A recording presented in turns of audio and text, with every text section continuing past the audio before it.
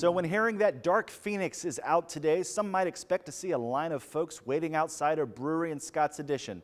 But nay, I'm referring to the title of the latest and greatest comic book movie yet to be released this summer. Ladies and gentlemen of NASA, this is Charles Xavier. Help is on the way.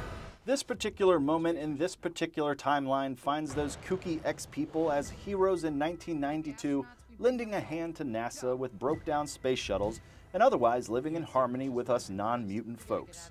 Wouldn't you know it though, some weird galactic purple stuff enters Jean on a rescue mission, which leads to Mo powers, Mo problems, and a new nickname. Did you hear what the kids are calling you?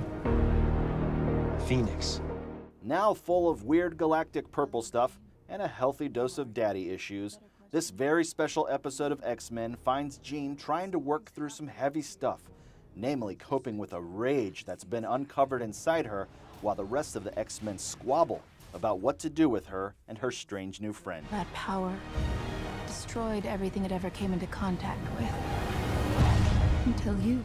The movie has some familiar plot lines with sparring ideologies between Xavier and Magneto, and the X-Men doing their thing is always fun to watch. But Dark Phoenix is definitely one of the weaker films of the franchise. What to do? I don't know what to do! There are a few forced dramatic moments that came off a bit cheesy, and I LOL'd a couple times at moments not intended to be funny. Call it Heart, call it an early 90s soundtrack, call it Wolverine, but something was missing from this movie. And it's worth pointing out this is the director's first film. Jeez! So Dark Phoenix was overall enjoyable to watch, but when compared to other recent comic book movies I've seen, can be easily dismissed.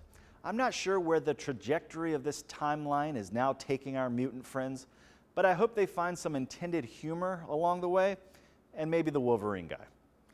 I thought Dark Phoenix just wasn't all that good. Chris Jenkins, CBS 6.